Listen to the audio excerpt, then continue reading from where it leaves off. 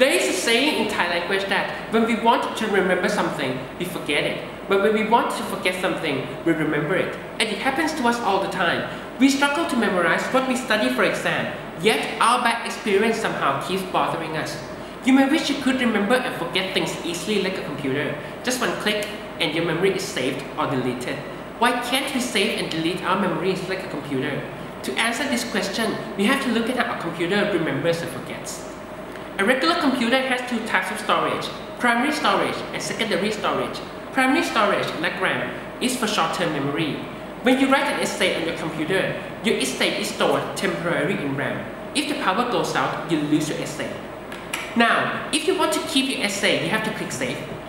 When you click Save, your information is gathered into a collection called a file, which is to be stored in secondary storage, like a hard drive. The computer then finds sufficiently large memory space, writes the file in it, and lists the file in the file list. Now, the computer remembers the file. What about forgetting? Well, a computer doesn't need to erase the file the way we use a rubber to erase our handwriting. All the computer has to do is go to the file list and delete the corresponding entry from the file list, like this.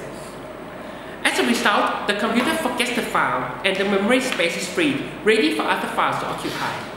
Under this robust system, if there is no physical damage to hardware, a computer remembers forever and forgets completely.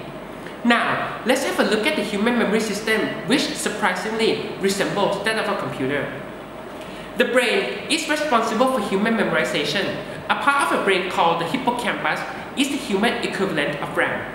What you are seeing now or when you do mind math, this kind of information is stored in your hippocampus, which auto-saves the information. That means it automatically converts short-term memory into long-term memory, which is stored widely all over the brain. Unfortunately, unlike RAM, the hippocampus doesn't convert everything into long-term memory. We cannot tell the hippocampus what to convert or what not to convert. And although it is converted, long-term memory is not permanent, unlike files saved in a hard drive. To make things worse, the brain doesn't have the file list that allows us to pinpoint any memory and delete it as if it was a computer file. These are altogether the reason we cannot remember perfectly or forget totally like a computer.